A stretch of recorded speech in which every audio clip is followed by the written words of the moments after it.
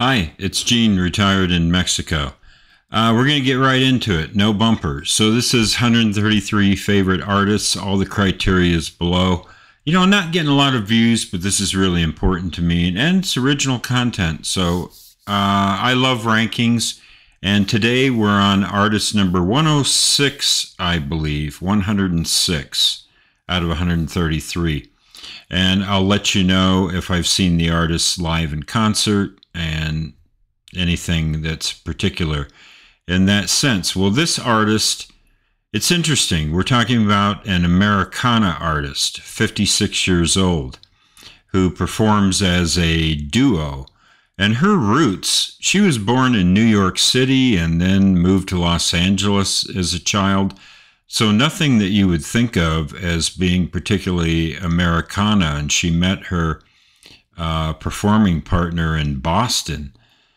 But she was adopted, and she may have some biological roots in Appalachia.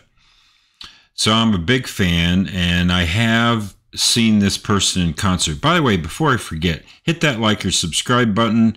It really helps. I have a Patreon page. You can check the link out below. But anyway, who am I talking about? Someone I saw in June of 2018 talking about Gillian Welch, who performs with David Rawlings. And this is fantastic Americana. The two albums that I have Revival, which is her debut, produced by T-Bone Burnett.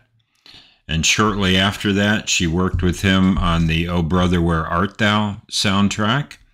She and Alison Krauss did I'll Fly Away and other pieces like that. Then my favorite album of hers is Time the Revelator. Time the Revelator. This is fantastic. Elvis Presley's Blues, Ruination Day. And the album that I don't own that I also really like is Harrow and the Harvest. So what do I like about her? Well, she's a great composer, but then she sings these songs with kind of a mournful sadness. Some of the songs are sad, but even the happy songs have kind of a plaintive, kind of sad, kind of vocal style.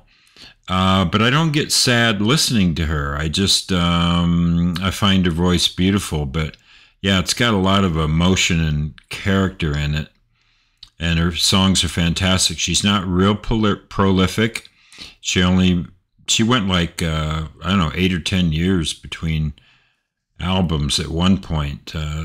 She and David take their time, and he's done a number of solo projects. But the concert that I saw in 2018 was fantastic. And for the encore, this was an acoustically perfect building.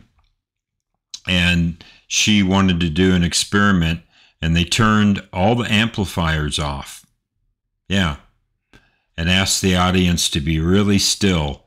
And they got up there and they did the encore unamplified, and we could hear it.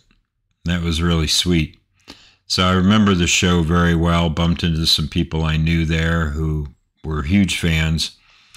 And that's it. So if you're a fan, let me know in the comments. And as we say here in Bonita, Mexico, buen dia.